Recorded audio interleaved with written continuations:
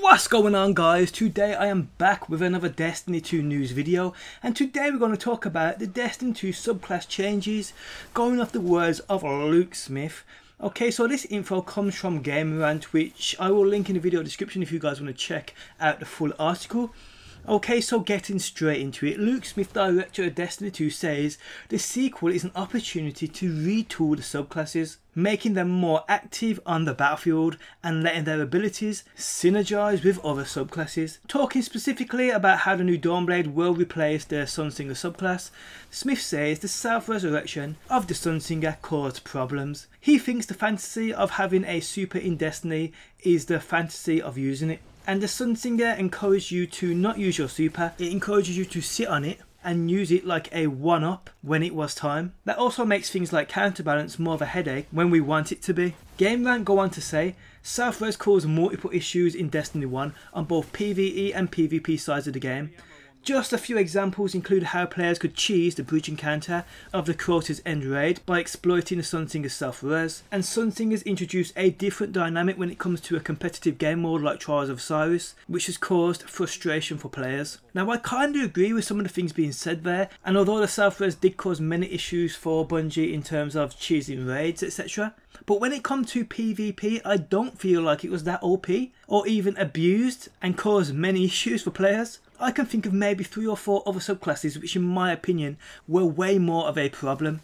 Yes, I'm glad it isn't coming back, as I would like to see entire new subclasses due to Destiny 2 being a new game and not a 1.5 version. But the actual self-res in my opinion was easily controllable in PvP, and in my opinion was not OP at all. And this is coming from someone who would choose a Warlock last. They go on to say, in the same way the Blade Dancer's stealth abilities have created balancing issues in the past, which Smith hopes to avoid with the new Arc Strider subclass. While the fast offensive super is similar to the Blade Dancers, Bungie is hoping that the removal of stealth abilities will make the Arc Strider more fun and fair to fight against. You see, here I kind of have an issue, not really with the fact that stealth is being removed, but to the point that it seems to me that they are trying to make the subclasses be as similar as possible while keeping minor differences. The difference from Destiny 1 is you have 3 different subclasses per character class. Each in their own right was used on a well-rounded basis. The point of there being different classes and subclasses is to experiment and use them when they are needed. It seems as though the case now will be one subclass for all activities, and that will be fine. This is as far away from Destiny 1 as can be subclass wise. They then go on to talk about the Titan Sentinel. This is what they said.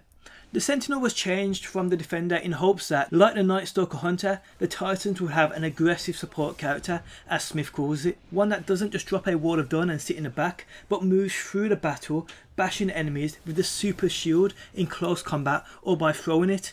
However, the Sentinel can still put up a moving wall of defense. All in all, it goes toward the obvious goal that players stay in front of the action instead of playing from too far back. In addition to these changes, Destiny 2 adds class abilities that Bungie hopes will be able to play off one another, like the Warlock's Rift and the Titan's Barricade, creating a pseudo Wall of Dawn. There's true fun to be had with your powers being part of a symphony that you and your fire team are conducting together, says Smith. I think that's the opportunity on the table for Destiny. So the changes to the Wall of Dawn are, as they state, to stop people sitting back inside a bubble. The thing is, you still have that option confirmed in an earlier interview by Luke Smith.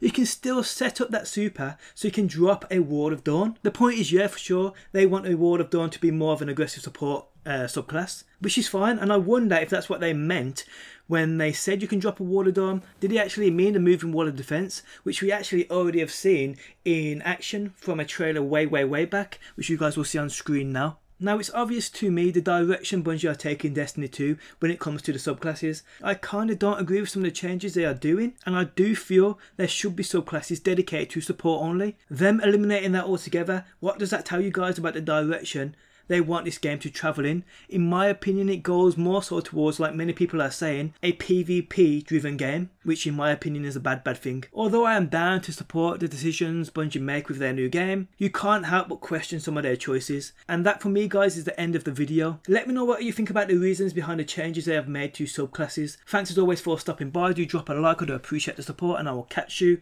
on that next one. Always in the wrong, knowing where we stand, but you and I will carry on. never get it right.